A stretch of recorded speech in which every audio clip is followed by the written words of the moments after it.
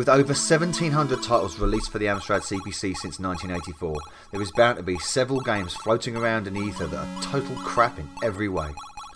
Not to bash the system that I love, of course, I thought it would be fun to have a look at some of the worst games on the platform. A combination of reviews, fan surveys and my personal opinion have created this list. So along with a few YouTube friends, let's take a look at the top 11 terrible Amstrad CPC games.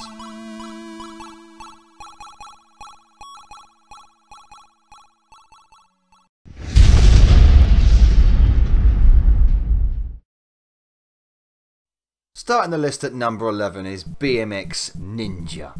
This was released by Alternative Software in 1989, and what a shocker it is. It does have some interesting things about it though. It does have a interesting split screen graphic mode where it mixes mode 0 and mode 1 together. There are 6 locations you can choose from, backgrounds as it were, 8 stages I believe, and a very saucy picture of your girlfriend who strips off down to her undies when you beat one of the gangs in turn. It is as dull as ditch water. The gameplay is shockingly empty, hollow.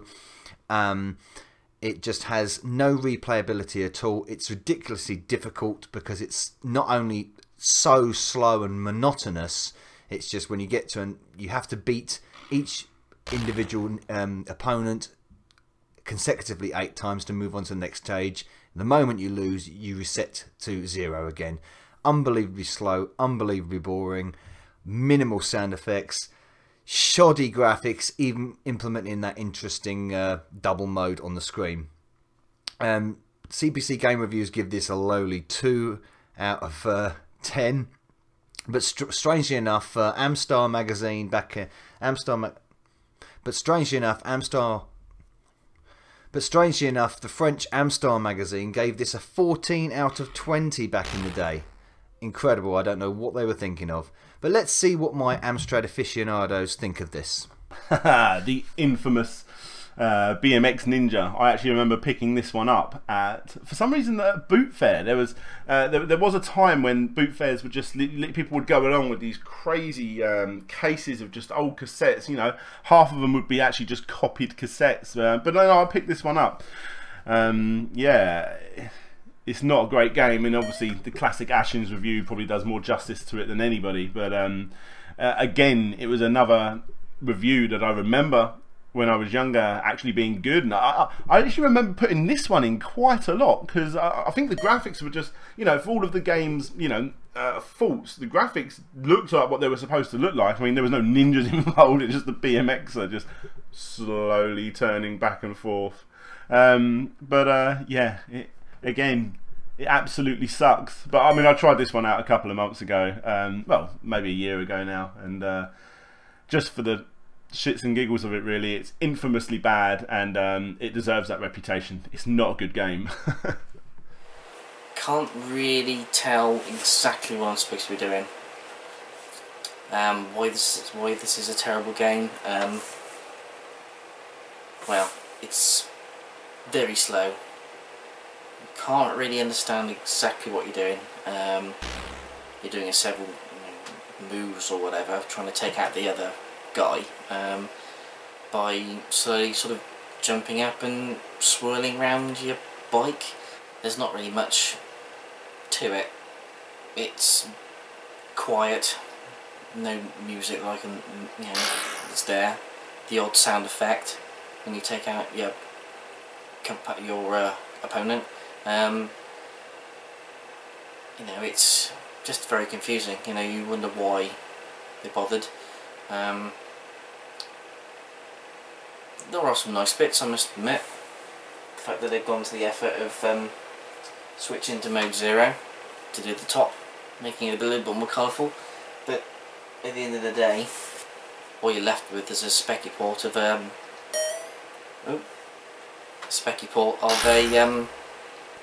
well, not a very good game. Okay, I'm pretty sure with BMX Ninja there is an actual idea of a game in this one. It's not as bad as some of the others that I've had a look at, and I think with a bit of practice you might be able to find something enjoyable to it. There seems to be some level of skill. It's an oddity. I'm not sure there's any actual ninjas in it. I think that's just there because ninjas were cool at the time. And in the same way that we have zombies on everything now. And I think in terms of what it does, it's an interesting idea. It's not the best game ever. It's a little too slow. And the graphical quality, it's not quite there. But the idea of some sort of combat thing on bikes, yeah, I can get behind that. That might be okay if it's done a bit better, but it's not. The problem is it's too slow. The sound effects are blip blip blip. That's about it. And there's no music. So presentation-wise, there's just no polish here. And if it was polished up a bit, moved a bit faster, then maybe it would be something interesting to give a try. But as it is, there's nothing here. It's like they had an idea, and they decided not to bother fulfilling it, basically. So that's what we got instead. A Spectrum port, which is a pile of crap.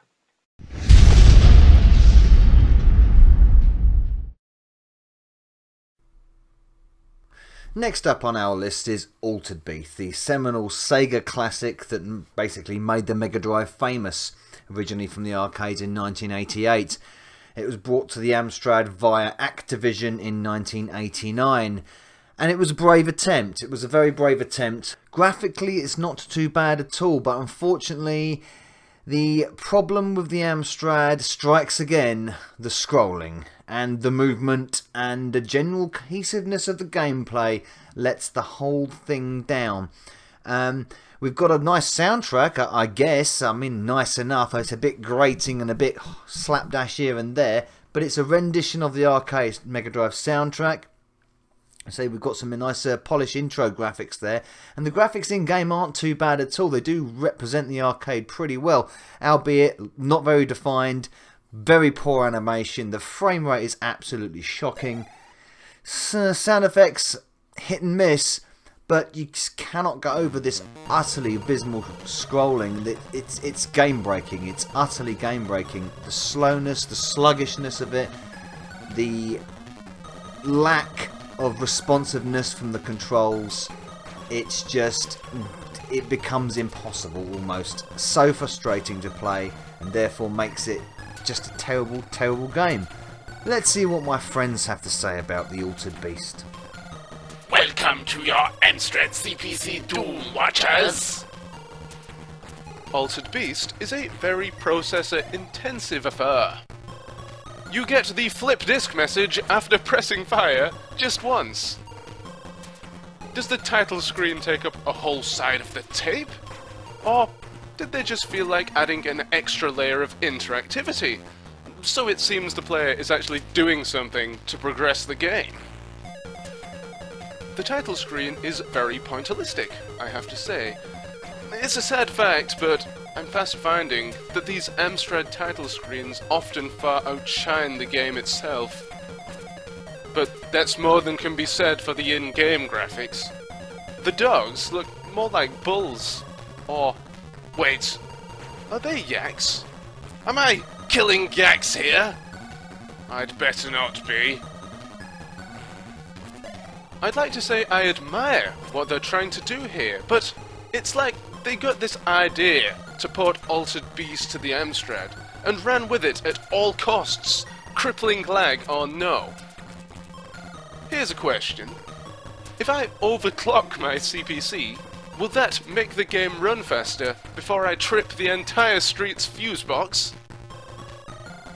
The game is so slow, it's like playing on a typewriter. But I can put up with that, because the graphics are wonderful! Yeah, right. Enemies take just as long to die as they might in real life, and thus this is a highly realistic game. As I speak, this is 2016, the age of the simulation, and Amstrad CPC Altered Beast was doing this 30 years ago. It truly is a game ahead of its time. Oh, not again. Let me use the toilet while I wait for the next screen to load. Oh, forget it. I'll switch off the Amstrad and do some flower arranging instead. Okay, Altered Beast, can we really be sure it's a game, and not a punishment for something we did in a past life? I'm pretty sure that the reason that it's going so slow is that the Amstrad is actually rendering it under protest. As if, oh, you really, really want to play this game? Well, have another frame and see if you still like it. Are you sure you want to keep going? Are you really, really sure? Alright, well, have another frame, but it's on you. This isn't my fault. And I think that's how it's gone, because this game is so bad. Oh my goodness. It's not so much Altered Beast as total trash. Yeah. Alliteration, that's how bad it's got. If this game had an arse, I would kick it. Altered Beast, going on the back there. Not a specky ball. It's not too bad. Graphics, well, when you get in the game, they're pretty awful, really. There's been a lot much better Mode 0 games. And you've got input lag, terrible scrolling, and well, stupid bosses. Let's face it, this one pops it off, tries to get you. It's all part of the game anyway. It's extremely difficult. Well, yeah, what else can you say? I struggled a lot, even just to get back into it. I know when I had it originally, I got quite far, but yeah, very difficult. Purely just to get around the input lag is enough. Controls are difficult, and just snowballs into a terrible game.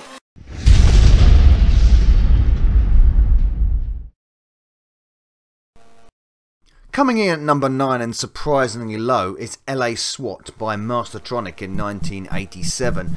Los Angeles SWAT, sometimes known as. And this game, well, there's a reason why I've positioned it in where it is at number 9. I mean, on the face of it, it's extremely basic looking, terrible controls, collision detection is pretty bad. But there is the essence of a decent game here. There is something about it which it could have been a decent game. It's just implemented with no finesse, no detail, terrible. But because it does have the inkling of a good game in there, there is something hiding away. I can give it, I'll put it in 9th position for this one. Apart from the fact that we have, well, exploding heads of the rioters, it seems. So we're armed to the teeth cop with my 2 compadres. They're my extra lives there, walking alongside me.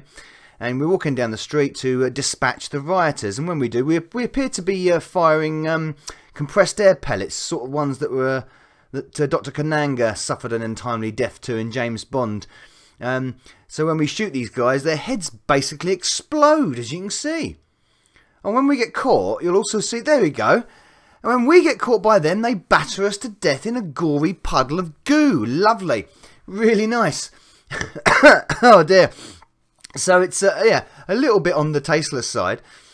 And a little bit on the boring side too. There is actually really nothing to this game. It's walk up a street, shooting people, get to the end. There's a big gang at the end, shoot them, and that's it. Rinse, repeat, ad nauseum. It's really all you got left in the game. There are graphical glitches numerous times. You can see, look, there's floating bullets all over the place there. I think that's supposed to be sniper fire. I'm probably certain on that. But it doesn't hit you anyway. This guy seems to have a half expanded head here. This score, yeah, it's like a badly translated port, that, isn't it? Yes, this game is pretty bad. The colours are garish. It's so slow to control, so slow to not a single sound. Not a single sound. This is a quiet game. That guy was spinning around. Did you see him? He came doing his Michael Jackson when he was coming in there. But like I said, this game does have something to it. There is a game there hiding underneath. It's got this touch of Akari Warriors about it. A little bit of Commando maybe. A little bit of Mercs. With the kind of theme from Jailbreak. But implemented terribly and deservedly on this list. Because it is pretty bad. And as featured in Stuart Aston's Terrible Old Games You've Probably Never Heard Of, actually. As an article written by Larry Bundy Jr. So that's how infamous this game is. Let's see what my Amstrad CPC commentators think about LA SWAT. This was a budget release and legendarily terrible. Look at the scrolling here.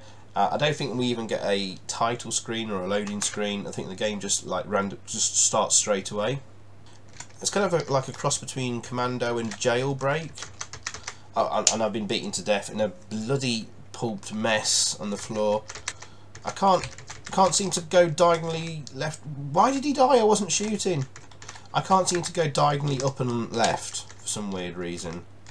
I can go diagonally up and right. I don't know if this is an emulator thing, but this is just truly dreadful game. Oh look, there's a granny here. I think, let's see if we can shoot the granny. Oh, we shot the granny and the game has crashed. I think that happens every time actually, because my first encounter of this game ever was actually, I think it just crashed within minutes of playing, and I managed to replicate it there. That is truly dreadful. Controls are awful. The shooting dynamics, I mean, I'm trying to go diagonally to shoot. Oh, it's moving. It's moving a bit. Has it completely crashed? No. But like, obviously no playtesting's been done here. Or if they did, they couldn't be asked or had enough time to fix like standard bugs like that. Just utter trash. Taste issues aside, because basically LA is a city quite infamous for rioting, and you're going around in this game shooting rioters in effect. LA SWAT is a perfectly terrible game. It's no good on any system. I've played them all. When you shoot people, their heads swell up for some reason. They don't fall down, their heads swell up. No idea why. The gameplay is repetitive, boring. It's been done so much better elsewhere. This could be like Ikari Warriors, and it's not. It's not even Commando on the Amstrad. It's perfectly abysmal. The levels are short, the gameplay repetitive and boring, and it's just tasteless budget trash. Not just on the Amstrad, but on every single system it was released on.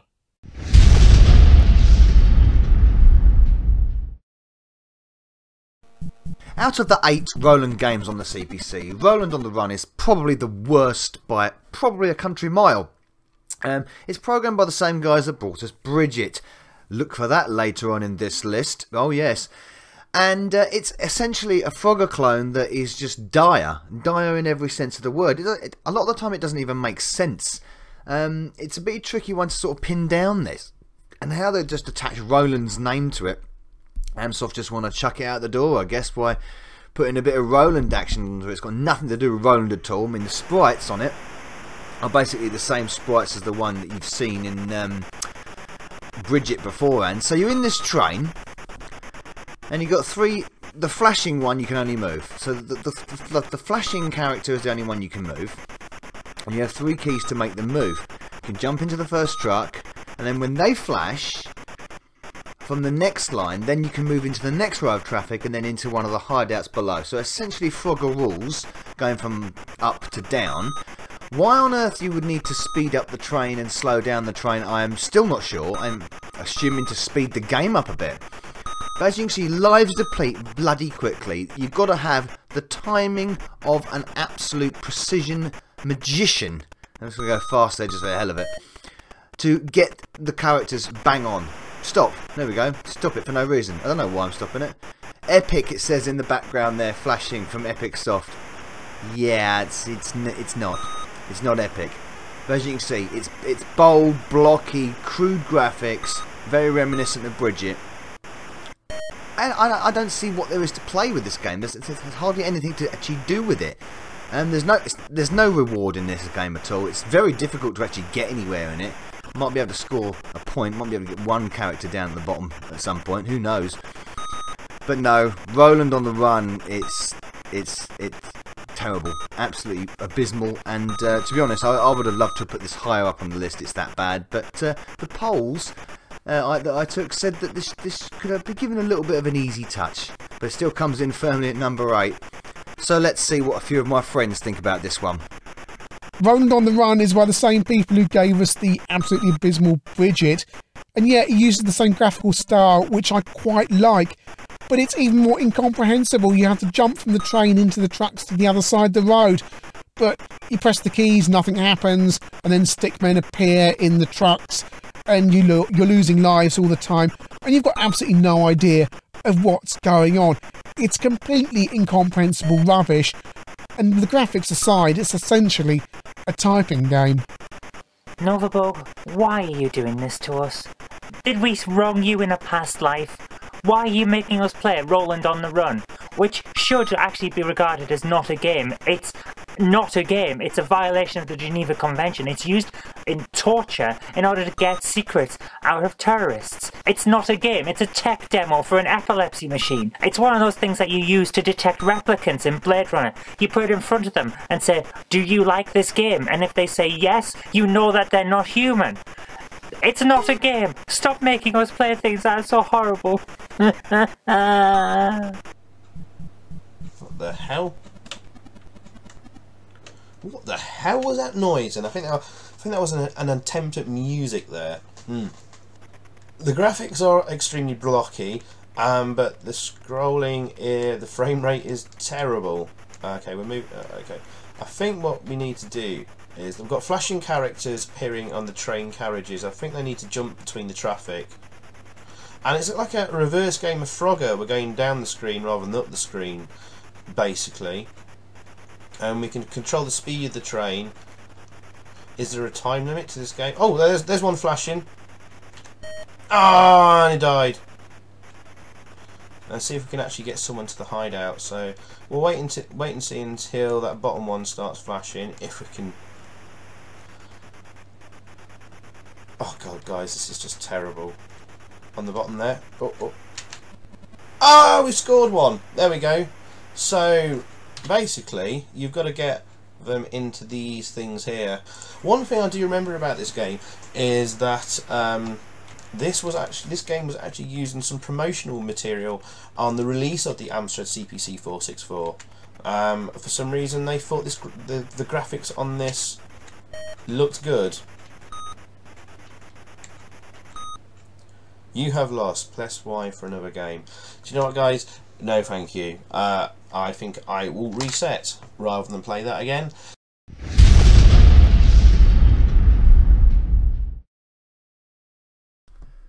Number 7 in our list is Double Dragon 3, the Rosetta Stone. Oh my word, what a doozy this is.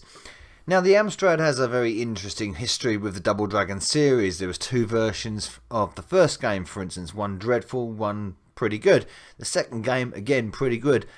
But the third game falls back to that first version by Melbourne House of Double Dragon 1. It's shite, basically. Again, falling foul to the usual things of being too slow and too monotonous and too dull and too specky port. Yes, indeed, the victim of the specky port strikes again. So we are contended here with Billy and Jimmy going out to get a stone for some reason to resurrect Marion. I think that's the plot of this one. Travelling different countries of the world, fighting the gangs as usual. But yeah, it's just, again, the gameplay's lost in the ether of the slowness and the sluggishness and the bad frame rate and the poor animation. And I suppose the sound effects aren't as bad as they could have been, but they're pretty monotonous. No music, of course. The whole thing just looks drab. It's got some nice detailed backgrounds, I'll give it that. Scrolling is poor as well. And it's just a slog to get through, and you just lose interest within the first 2 seconds. It's pretty bad. Brought to us by Storm Software back in 1991. And amazingly, Amstrad 100% in France gave this over 80% in a rating. Incredible. CPC reviews, on the other hand, give this a rather deserved 3 out of 10. And that's being generous. It's abysmal. Let's see what my Amstrad buddies have to say about it.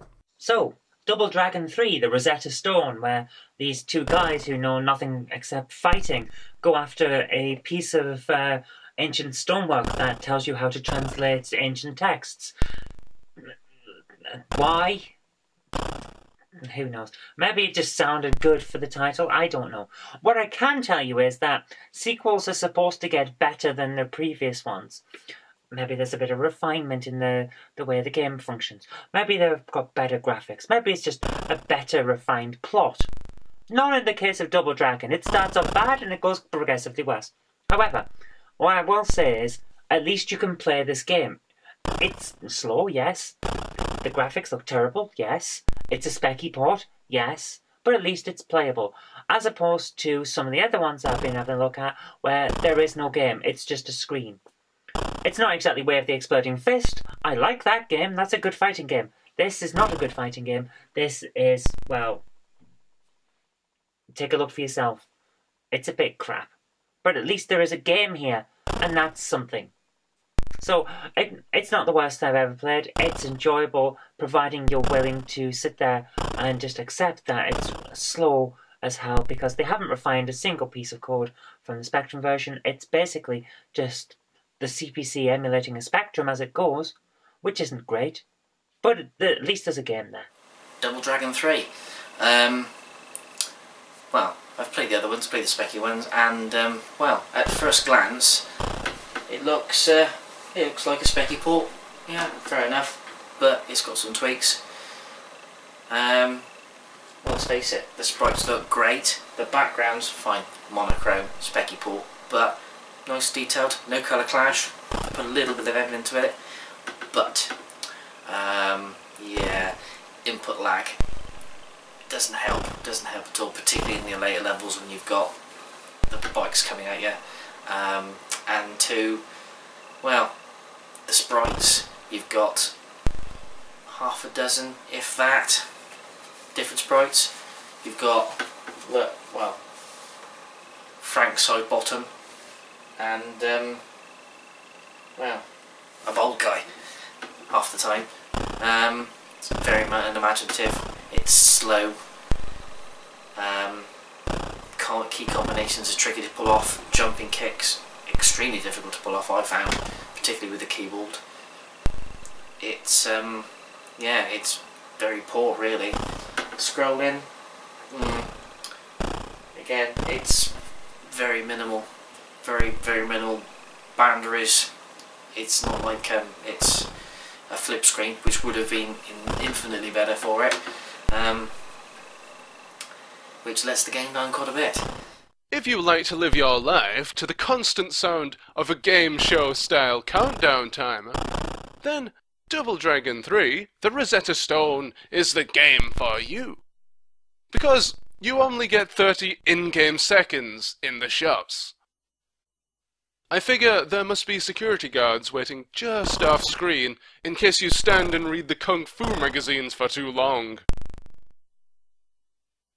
Outside the shops, you walk at exactly the same speed as your enemies, so you can just take a leisurely stroll along the street while they follow you endlessly, never getting any closer, never getting any farther away.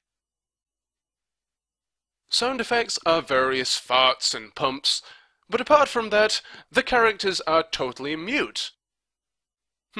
Must have had the words jump kicked right out of them. As for graphics, the character portraits look like raggy dolls, but the graffiti is fun to read while you spin kick dudes in the face. Due to the enemies having the same colour sprites as your character, you really have to concentrate on who you are and which direction you're kicking. Anyway, once you've finally jump-kicked enough people to death, you can move on to the next area. Next up is level 2, and a bunch of fat businessmen that try and palm you in the face. You can almost hear Arnold shouting, "Talk to the hand." And, like the Terminator, they take for flippin' ever to kill, even with the nunchucks. In level 3, you fight Eskimos in their igloos. Possibly, I don't know. Don't tell anybody, but I didn't get that far. The whole thing is just a drudge. There's too much walking around and looking at scenery, and there are long periods where you do nothing but kick repeatedly for a full 40 seconds. Ugh, I'm going back to Street Gangs on the NES.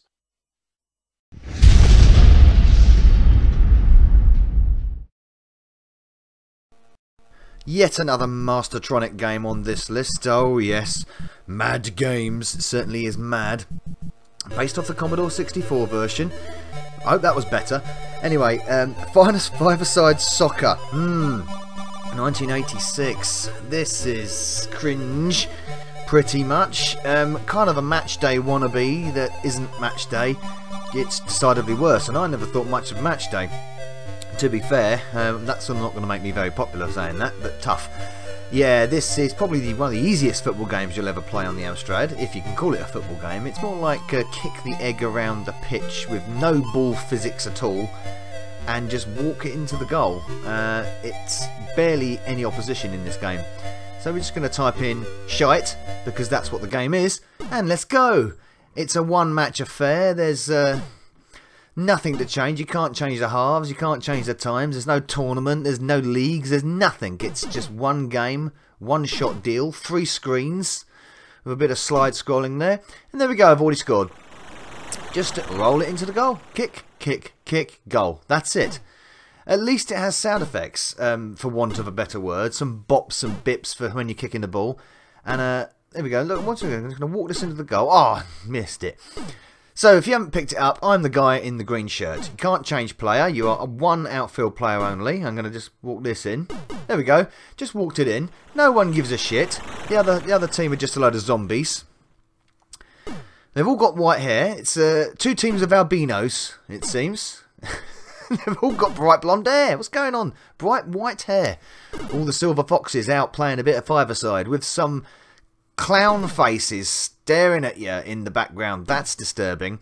Yeah, very basic. Massive sprite clash here as well going on. Really tiny sprites, but you know, it moves okay, I guess. There's not much to say about it. It's just so simple and basic, and it presents no challenge whatsoever. You can just walk the ball into the goal at will. Occasionally, when the team gets the ball down your end, you can take control of the goalkeeper. That's it. Just to kick the ball out. I'm just going to walk. There you go. Just walk that in, and there's another goal. So I'm 3-0 up already. Very simple, very crap, very boring. No longevity at all. No finesse. Nice little title screen music, I guess, in the menu at the beginning. But that's really it. That's all its merits. What colour has the goalkeeper gone there? He's gone a sort of purple-maroon colour, and he's just standing in a purple goal. Yes. Of course, no line-outs at all, because this is five-a-side, so, you know, it does have some rules. Terrible. Absolutely awful. Let's see what my Amstrad fraternity make of this one.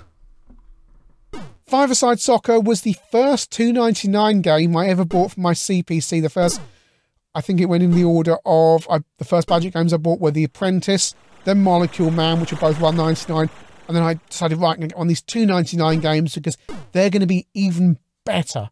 Although, to be fair, Molecule Man was actually quite rubbish. So I got Five-a-Side Soccer, the exciting packaging from Mad Games, loaded it up. Seems to remember it took forever because there was no speed loaders in those days, and what I was presented with was an absolute mess, barely playable.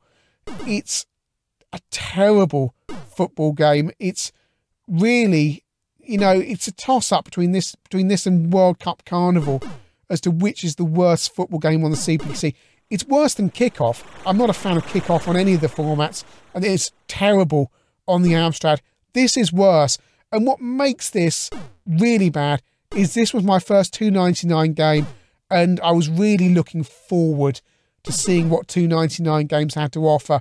But what I got was a massive disappointment that got played 3 or 4 times and then got put to the back of the drawer I kept my games in. Absolutely terrible, and a game that, even when you mention it today, makes me feel cheated. Pretty crap loading screen, but at least they bothered with it. Amstrad version by Stephen Curtis. Hang your head in shame, Stephen. Oh, we actually got some very nice music on this title screen from Rob Hubbard, no less. Oh, right, okay, I can't. The backspace doesn't work, so I can't go back and correct that. I wanted to put a capital X, but never mind. That's not a good start. And, oh dear. Okay, alright, it looks like I'm controlling the guy in the green t-shirt. And I can't switch to any other player. It won't let me. So you're only in control of one outfield player by the look of it. Oh, look at the graphics there. The sprites colliding with each other. Oh, you can control the goalkeeper. And they've scored. The crowd at the top there look terrible. This is some of the worst graphics I've seen on a football game. I will say, I don't think this is the worst football game I've ever played on the Amstrad. Personally, can we actually kick it off? No, we can't. Personally, I think AMS Soccer is probably the worst CPC football game. I did do an A to Z of football games on my channel many moons ago, and I seem to remember AMS Soccer being a bit worse than this. I think even Glenn Hoddle's Soccer was probably worse as well. It is vaguely playable. Vaguely playable. Where's my keeper? We've got no goalkeeper. There's the goalkeeper is at the bottom of the pitch there. Utterly dreadful. Utterly dreadful.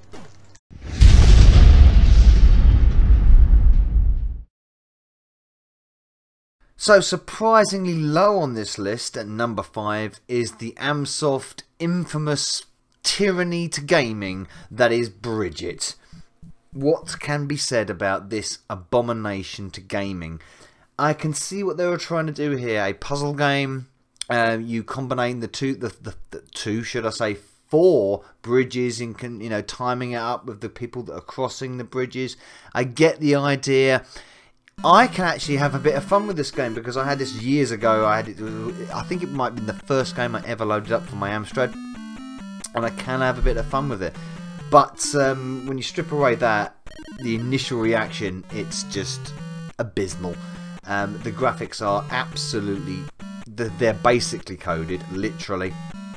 I'm sure they are. Brought to us by Epic Soft. They made some great ones for Amstrad. Epic Soft did. They always look the same as well. I mean, all the sprites, if I could say this word, sprites, all look the same. And these tiny little stick men with very blocky faces that don't really do much, and they move around like in segments. When they don't actually walk, they sort of slide in flickers. It's like you're playing this game through one of those sort of drums where you have this image inside and you spin the drum, and that's how you're looking at this game. That's the way it's animated. It's absolutely terrible. And, the responsiveness is hit and miss. It's so hit and miss. You're supposed to be able to sort of like put 3 of the bridges down at one point, but sometimes they'll pop up when they shouldn't have, and they won't respond. They won't go down when you want them to. And then we come to the soundtrack, which is the pièce de résistance of shitness when it comes to Bridget. Take the Colonel Bogey March, remix it with Jingle Bells, and you get this abomination to the ears in such a grating tone that it's unbelievable that someone could even have considered to compose this. It's insane. You add that to a game which is already really bad in the first place, graphically, visually ugly, responsiveness terrible. It's a recipe of an absolute disaster. It came free with the Amsoft 12 pack, and well, ratings don't really bear it any good. CPC reviews gave it 0 out of 10. Yes, 0 out of 10. What a high score. Amstrad Action, I believe, gave it 20%. It's a terrible, infamously bad game. But it's one of those games, it's a bit like Marmite. Some Amstrad fans absolutely love this thing because of how crap it is. And some just hate it because of how crap it is. But let's see how crap my Amstrad friends think it is. Bridget came free with the Amstrad CPC 464 for a long time in the £100 Amstrad software pack, along with games like Galactic Plague, Oh Mummy and Harrier Attack. And it's a single screen game. We have to drop the drawbridges for your men to run across and get all the way down. It's programmed by an Egyptian software house whose only other credit I can think of off the top of my head was Roland on the Run, which seems to employ many of the same traits this game suffers from. It's a really boring single screen game with no real progression. All you have to do is get the men from the beginning through to the end. The graphics actually aren't bad. There's a certain charm to them, but ultimately the game is incredibly fiddly, incredibly frustrating, not a lot of fun. Bridget is copyright Egypt, so it is the intellectual property of a whole nation. Haha, fooled ya. It's just the developer's pseudonym. Disappointingly, there is no title screen. But that's okay, because great games don't need fancy graphics to win you over. Technically, this is a Christmas game, because the music is 50% Jingle Bells. But if it is a Christmas game, then it's also a World War II game, because the soundtrack is also 50% Colonel Bogey. Thankfully, the music is by far the worst part of the game, and you can switch it off with the press of a button. The graphics aren't abysmal, as the isometric drawing here is accomplished enough such that you can tell this is supposed to be a bridge connecting two houses down on the docks. It's actually rather picturesque, if you're playing on a colour monitor, at least. Thankfully, you can choose up to 50 lives, so you can acclimatise yourself to the gameplay mechanics. It all seems rather simple. Guide the men over the walkway from one house to the other, closing the bridges at the correct time by pressing the correct buttons. But it is rather tricky. Guiding one man across the bridge is an accomplishment in itself. You'll find yourself messing around on level 1 for a while, but at some point you just get that urge to challenge yourself and crank the difficulty right up to 9.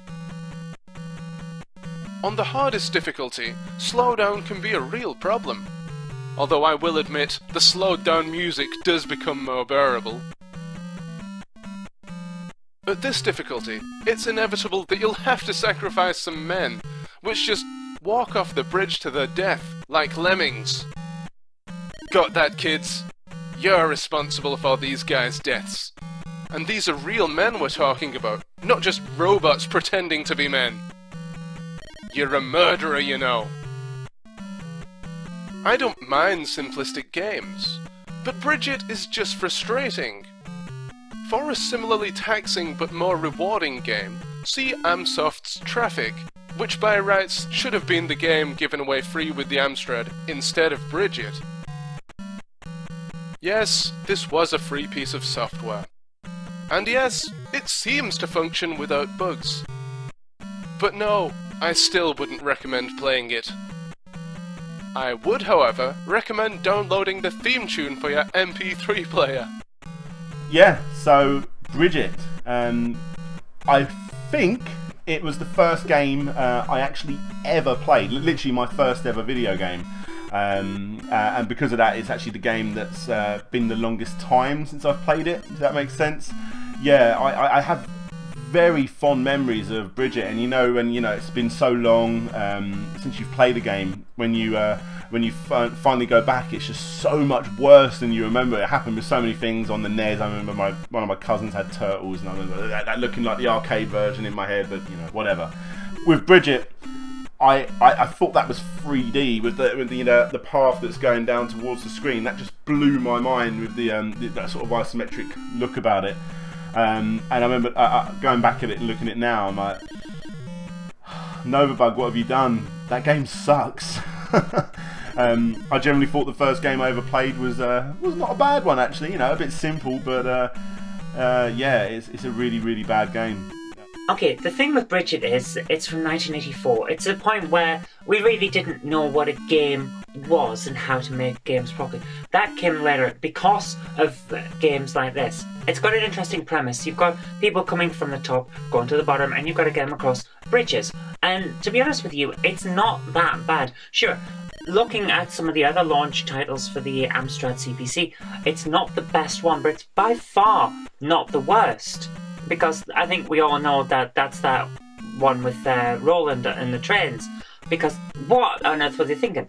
But this, I don't know. I know people say it's bad, but I had fun with it. It's not the best game ever, but it's far from the worst. There's a bit of skill to it. The music's awful, I'll give you that. It seems to be a medley of just total crap. But the game itself, it's not bad. So I really don't know why people are saying it's terrible, because I've played an awful lot worse, and we call it Count Duckula 2. I can't even finish that, so Count Duckula 2 isn't even a game.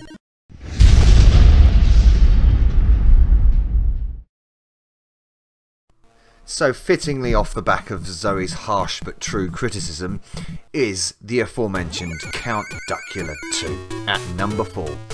Some might think it's too low on this list, but there's a reason I put it at number 4, because you should see what's at number 3, 2 and 1. Anyway, this is abysmal. Is the best word I can just use to describe it. Absolutely abysmal. And it makes it doubly difficult to swallow that this was released in 1992. The last year of the Amstrad. It's absolutely diabolical. And as you can see, look at this absolute shockingly shower of jumbled rubbish. The first Count Duckula was an average game, but it was at least playable, and it was fairly entertaining. It had a good theme intro, a bit like this one does. This has a good theme intro too, I'll give it that. But that's where it stops, because the whole here we go, and that's one of the major problems here. We'll get to that in a minute. One of the major problems here is not being able to jump through the roof, for starters. This is it's a specky port, and it's a terrible specky port, because everything is slowed down, everything is just torn apart, everything is glitchy. It's terribly drawn, terribly animated, runs so slowly I've seen snails race tortoises faster in treacle. It's awful. I was going to shoot it with the... See, that didn't even respond. The response, another absolute awful. I was going to use the ketchup gun, that didn't work. Yes, I'm supposed to be having a ketchup gun. Mr. Duckula himself. So you go by screen by screen by screen. It's a complete departure from the first game, which was much better than this. Let's see if I can get through this without falling with these stupid platforms that just disappear. I get there appearing platforms, I get that, but when you're supposed to move on... Oh, screwed that jump up. When you're supposed to move on them and they disappear under your feet, you just fall. You can't do anything about it. You're supposed to sort of drop to the next platform that would have appeared, but it doesn't appear in time, so you slip through it. As you can see, the Duckula sprite is just tearing and splitting all the time. The sound is minimal at best. I've just gone through the edge of the platform there. I don't even know. You're supposed to collect a number of items to do something. I don't know. I can't get that far in it. I'm actually thinking of putting a challenge on myself to get through it, just out of a bit of fun. And this is the reason why I've actually put it at number 4, because as much as this game is absolutely terrible in every way... Oh, look, I've gone through the roof there. How have I done that? That shouldn't have happened. I've jumped backwards, if you call that jumping. Jerky frame rate, as you can see. Oh, I've hit the roof again, and there I go, full. So the only way I cleared the second stage there, by the way, was by calling Tremendous Terrence, which you can only do like several times in the entire game, I believe. Because you just can't get past the levels, because you get stuck in the ceiling, you headbutt the ceiling and you just fall to your doom. It's just terrible in every way. The best thing to do is to say play it and then regret you ever played it. But it's good for that title sequence anyway. Let's see what my compadres think of this absolutely abomination of a game, Count Duckula 2. Right, well, Count Duckula, I think this is probably well known for being a terrible game. Well, again, music, pretty good to be fair. Nice little rendition, bit basic I suppose of the main titles. Did have a lot going for it I suppose, up until, well, you start playing. Yeah, laggy controls, specky port, the usual suspects. Could have been better, but I think the worst bit of it is, well, the flicking. Platforms don't move, they appear and disappear, leaving you to die quite often. Well, and then there's the big problem of jumping. Not so much the actual jumping itself, but the fact that you hit the roof and you can't really get much further. Quite well documented. Sorry, a bit of a plug here for well, Stuart Ashen's terrible old games you've probably never heard of. Count Duckula 2, specifically the Amstrad CPC version, released in 1992 by Alternative Software. Princely sum of £3.99 according to this piece of work. So, yeah, jumping is extremely difficult. Can't see what's hurting you. Bad collision detection. I don't know what's going on. I'm moving around and I'm jumping. Yeah, pretty terrible game. I couldn't get on with it. And in fact I think it was classed as just being buggy and unplayable because of one section you couldn't actually get past it due to the fact that you hit the roof when you try and jump. Yeah, it's not good. Not good at all. I don't have an awful lot to say about Count Duckula 2, as it's all a bit bland and generic. The graphics resemble those from a Tiger handheld, which I suppose gives the game some character. The wrong character, but character is better than no character, in any instance. I would say it's slow, but having played Altered Beast Amstrad CPC, that would be a thoroughly unfair criticism. I don't think you should tape over Manic Miner with the code for Count Duckula 2, however. Here's something you can try at home. At some point, usually about 3 minutes in, you just want to go and watch the cartoon. In which case, mission accomplished. I wonder where I could buy the series on DVD. The first Count Duckula game was a slightly below average platformer game that saw you running around with some rather dull graphics on the Amstrad, although, as I seem to remember, slightly nicer animation. So you would have thought they would have gone for something similar, perhaps reusing the game engine for a second game. But no, Alternative have produced an entirely new game, ported over from the Spectrum, evidently because the Spectrum version seems to run much faster. It's an absolutely abysmal game where sprites jerk along and the controls don't seem to respond too well. The game's instructions seem to imply it's aimed at kids. Well, frankly, if I'd been of 6 or 7 years old, I would have felt pretty patronised by this rubbish. It's the kind of game that if it came out in 1984, you would have gone, yeah, okay, you know, there's quite a few rubbish games around. But this came out in 1992, and really, there's absolutely no excuse.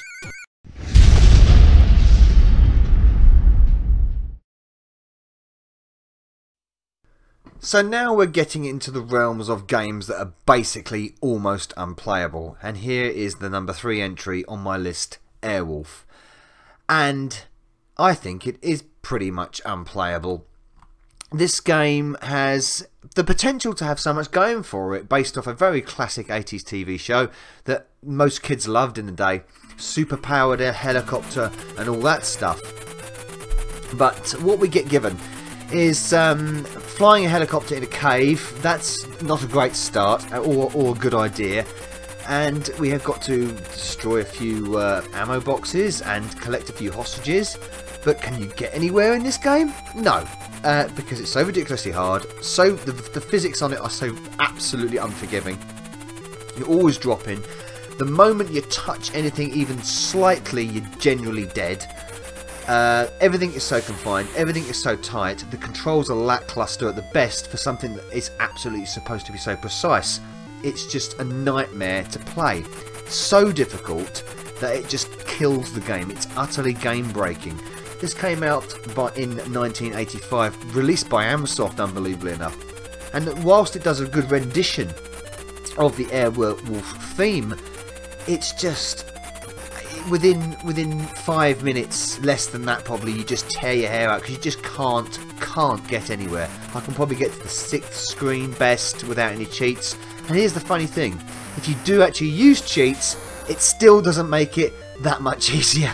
It's just unbelievable. The graphics are nothing special. They're clean, they're fine, they're nothing. They're not really ugly, but they're nothing special. The music is generally okay. The effects are lackluster, but the gameplay just utterly murders this game and makes it basically one of the top contenders of worst game because it's just so hard, so badly planned out, really terrible to play. It just makes you want to dig your eyes out in frustration. And also there's a very interesting game bug with it. Sometimes the bricks in the surroundings will be green and sometimes they will be orange. Yeah, can't explain that one either. Let's see if any of my Amstrad friends can explain that. The thing about 1980s TV shows is most of them had pretty abysmal ports to the home computers, and Airwolf is no exception. You'd think with such an exciting, dynamic TV show there'll be lots of options to produce an exciting computer game, but no. On all the home computers, not just the Amstrad, it's absolutely abysmal. They all seem to feature Airwolf flying around in a cave. I mean, who puts a helicopter in a cave? The one place you don't want a helicopter is in a cave, and it is actually as bad as you think it's going to be. And the really telling thing is if you play Airwolf with a cheat, so you take on less damage, it's still impossible. Although the screenshots looked impressive in the 1985, 1986 Amsoft catalogues, it is, I'm afraid, a pretty rotten and really difficult game. Airwolf is a very short game, but that's okay, because this is compensated for by extreme difficulty and Olympic level precision. It's the title you pick up once, play for 5 minutes, then immediately go back to Roland in the Caves.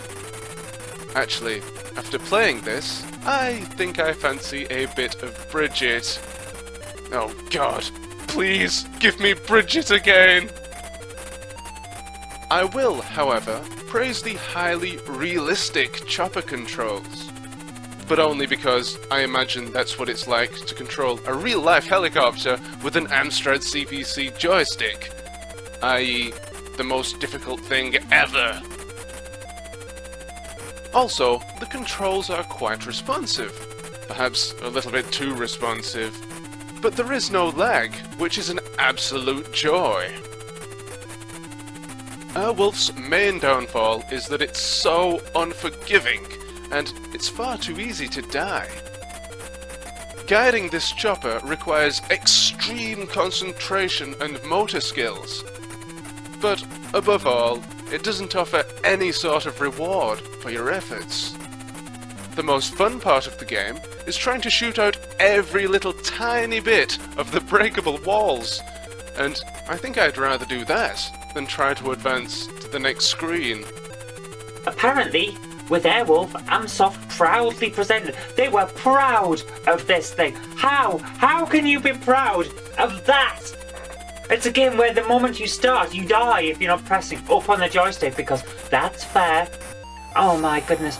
This is bad to the point where everything else just seems to look good.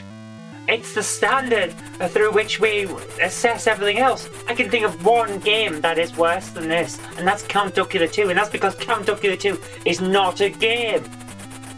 Oh my, look at it! It's crap! How could anyone think this thing was going to be okay?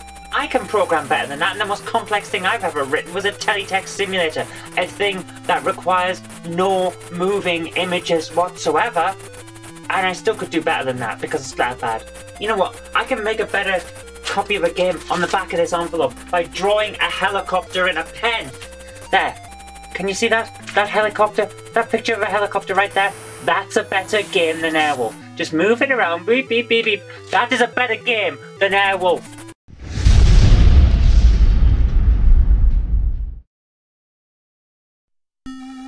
So, on to my second choice for worst Amstrad CPC game. And it's not just worst Amstrad CPC game, it's worst game ever, a contender. Pit Fighter was a game that I hated back in the arcades. I hated it on the Super Nintendo and I hated it on the Amstrad CPC for many, many different reasons. It's a game that lures you in with its glamour and its visual prowess. I mean, this was the second game to ever use digitised sprites, for instance. But in essence, when you get beyond the visuals and the aesthetics, it's gameplayless, it's empty, it's hollow, there's nothing to this. And a bit like the Amstrad CPC version, these lovely intro graphics, very nice. This music is really good. In fact, the music is the best thing of this, because just like Airwolf previously, it's got good music, it's got half decent graphics when it comes to the intros, but when you get into the game, it's utterly appalling. It is just another unplayable mess, and I can appreciate what they've tried to do here, but you can't do it. You cannot do it with the power of the Amstrad. You cannot do it. They've gone for the digitised look, but it just moves at a pace that I can only describe as I've said before, a turtle running through treacle. The control lag is just, and the responsiveness is just absolutely, it's not even there. I mean, so half the time you don't even know what you're doing. Half the time you push something, it doesn't work. Then you do a move, and you think, how the hell did I do that? I don't know. I'm getting hit now at this point in the game, and I don't even know how I'm getting it, because I can't even move. They've tried to do the scaling. I mean, they've tried to do the scaling, and you think, oh, good effort, lads. But my God, it's a failure. It's such a big failure on every level. The music is the only thing that is the saving grace of this game, but the gameplay is just absolutely so bad that if you don't scrunch your joystick up in absolute horror and anger, I don't know. But it works like every other Pit Fighter version I've ever played, even the arcade. I just cannot understand where the appeal of this game is outside of its visual look. And it doesn't even have a visual look on the Amstrad. It's just absolutely, I've got kicked in the back of the head there, and it's just terrible. Awful in every way. Control lag is massive. The digitized sprites are just really ugly. It's extremely easy as well. If you can persevere with it, it's massively easy as well. And yeah, it chugs along at this pace of the trotter's van going up a hill. And then jumping moves. I don't know what's going on. It's just terrible. The colour scheme is terrible as well. Dreadful, and I think it was dreadful on nearly every platform it came out on. Amstrad Action didn't review this, so I haven't even got a score from them. But Amstrad 100% in France amazingly gave this a 43%. They gave it 90% for sound, so you know, I think most of the aggregate came from there, but the general consensus is it's pretty shit, and that's still too much of a high score for me. CPC Game Reviews gave it a 1 out of 10. That's about right. It is awful. Awful. It's the pits, and let's see if my Amstrad friends also think it's the utter turd pits. Apart from how they look on screen, is there any difference between these Pit Fighter fighters? Do these guys have any stats? Or do we just have to go on appearance? I guess so. Wow, I'm amazed. This was released many years before Mortal Kombat. Oh, Rotoscope truly is a marvel of modern technology. Ninja Hamster, eat your heart out. This is how it should be done.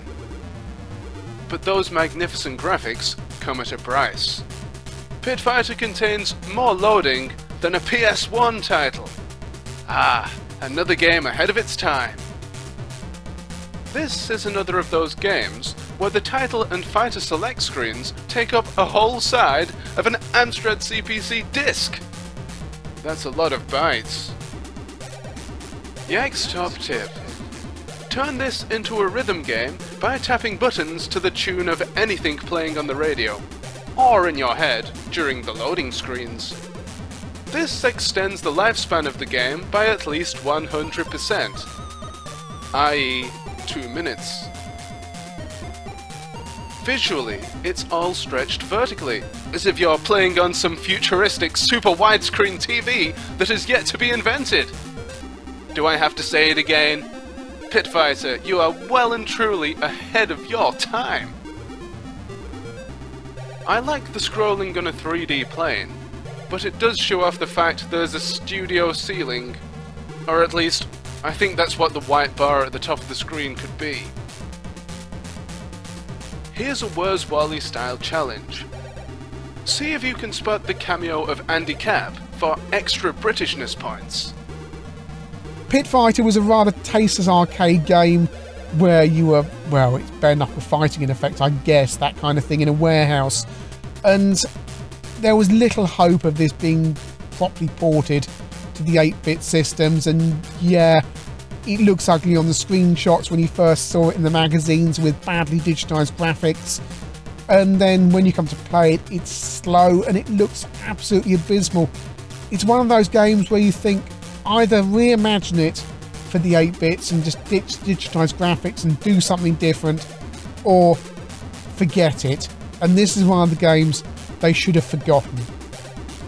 Now, I played the Pit Fighter arcade game back in the day, and it was a big deal at the time when it just came out, because digitised graphics were a funky new technology for video games. We were all used to 2D pixel art type graphics, your Street Fighter kind of thing, and so this with like photographic realism or like video footage in a game, that was something new and impressive, theoretically, even though the gameplay itself was pretty ropey, to be honest. The digitized actors, I don't know if I want to call them that, and the way they scaled, you know, they moved in and out of the screen and got bigger and smaller, was impressive. It made you look and think, wow, that's cool, whatever will they think of next? And next was Mortal Kombat, but that's another story. So there were quite a few home versions, some better than others. All of them had ropey gameplay, to be honest, because the game itself was not great. It just looked interesting. CPC version. Alright. Digitized graphics in 2 colours with major blocky resolution. Does not look good. I mean, the whole thing with digitized is it's meant to be that photorealistic. You can't do photorealistic in 2 colours. Sorry, you just can't. I've seen ZX81 games look more impressive. The movement. Well, 2 frames per second if you're lucky. You got to send a telegram to your player to tell him, look, that guy's going to punch you in the face. Maybe you should get out the whoops, too late. He's down on the floor and that guy is going to chuck something big and pixelated at you, but you can't quite work out what it is, maybe. It's bloody awful. It is so slow, it is so laggy, it looks awful. It has one redeeming feature, and that is the music. The music is really nice, it's impressive. If you could just listen to the music and throw the rest of the game away, that would be quite cool, you know, have it as a mod file. Something like that, load it, they have mod players, all that sort of thing on the CPC, that was later on the Amiga, but anyway, yeah, good music, god awful game, plays badly, looks awful, terrible. Totally worth checking out. Please don't pay money for it, because it is one of those so bad it's awful rather than good kind of things, but something you should experience once in your life.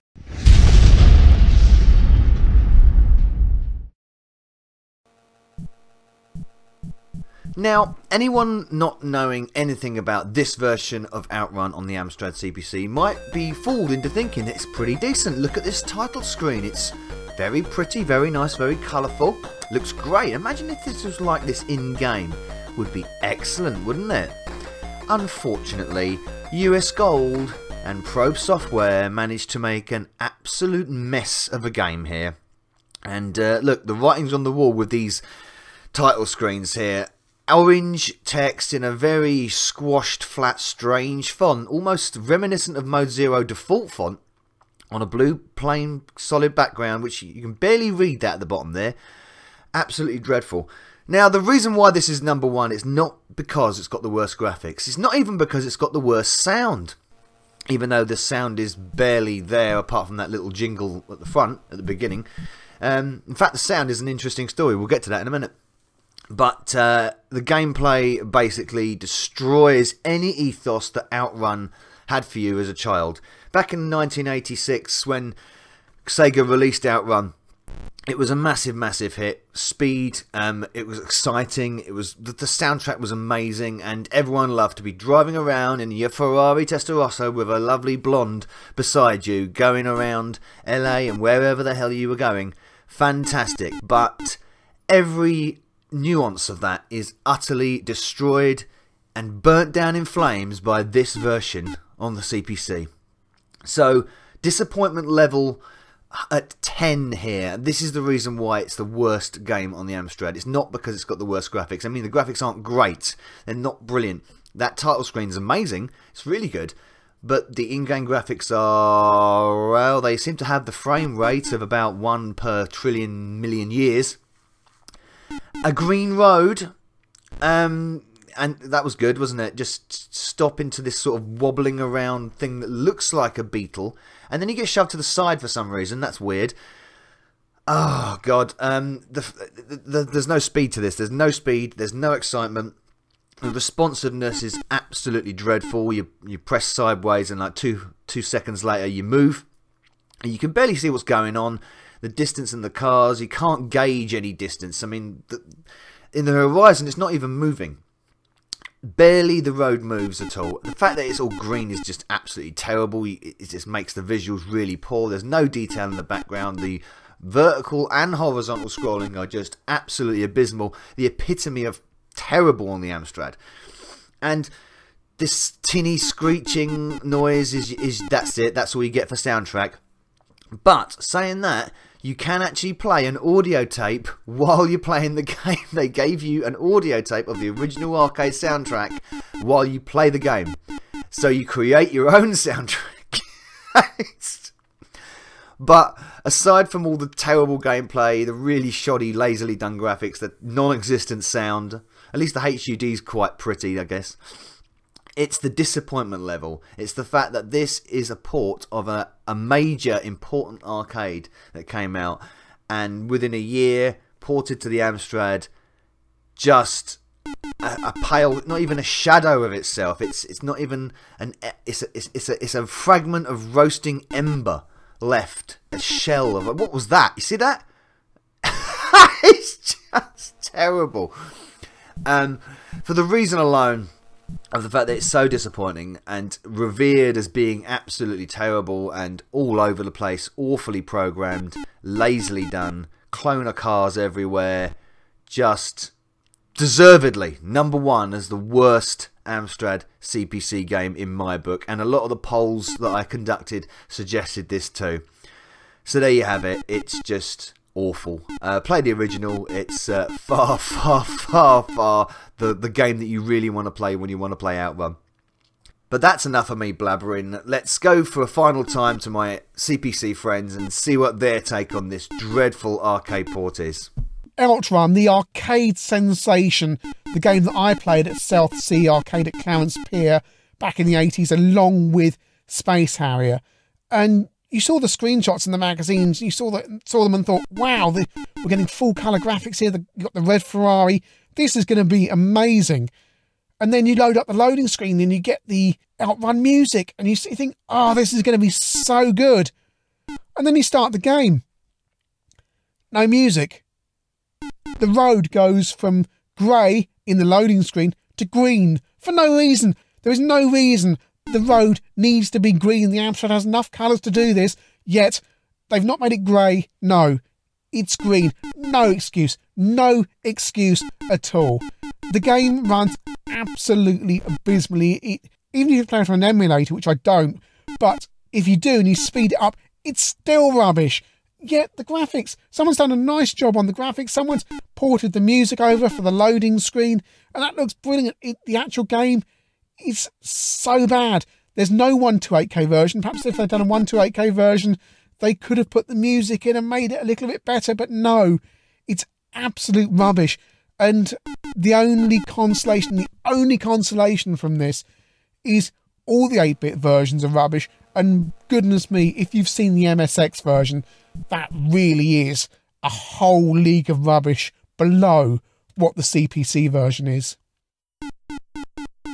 Yikes, top tip. Get the disc version of Outrun if you value your free time and or sanity. The loading time still isn't great, however. Look at that! I just drove straight through a house. I wonder if I demolished it. Oh well, we'll never know because there is no turning back. Visually, there is no distinction between the road and off-road, and I love how the road is green, as if you're driving through swamplands. Ain't artistic license great? But my biggest gripe with Outrun is that it just doesn't feel fun. It's just driving around at 2 miles an hour and avoiding slow-moving traffic. And I can go out and do that in real life. You just don't get that feeling of speed, and I think that's what Outrun is supposed to be about, isn't it? Outrun.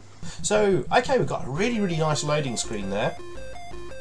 And we've got the famous Outrun music as well playing there, which actually sounds pretty good. Yeah, that's a really nice loading screen, but guys, this is deceiving, because when we actually get to the game itself, the graphics are nothing like this, and it's typical US Gold doing a cheap and quick conversion. And here is the actual title screen, and it looks dreadful. What the hell is that font there? It's got orange, brown with a white shadow underneath at the end. That is a terrible font. It's not a good start already. Who thinks that looks good, honestly? Off we go. And apparently we're going 160 odd kilometers per hour. It doesn't per mile, sorry, and it does not feel like it. Oh, there's our first sound effect in the game. A horrible screeching noise for bends. And this is just utterly dreadful. What happened to the nice graphics we saw on the loading screen? I mean, hang on a second, right, just going to pause out there a second. What if you can see there? What you've got these random white lines appearing there. What the hell are these road markings? I mean, look ahead. The road's bending to the left, but we've got bits of pixels going in a circular to the right, bit to the left there. One's going to the right, that one's going to the left. And there's left bend. What the hell? Right, let's move. Let's carry on. We've just crashed. It sort of controls okay, but there's no sense of speed, no sense of like sort of road physics or anything like that.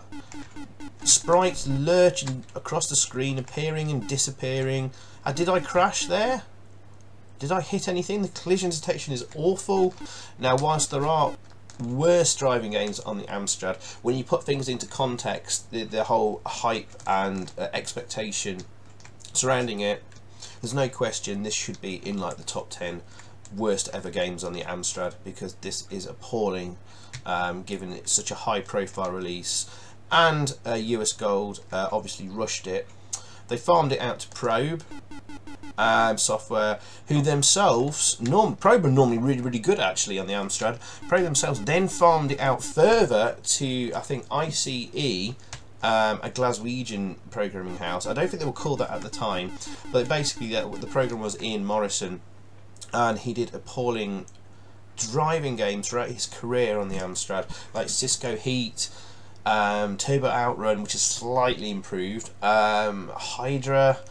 God, he did Chase HQ2, the legendary missing GX4000 car, and but you can see what the Spectrum version looks and plays like to see what that would be like, and that is appalling as well.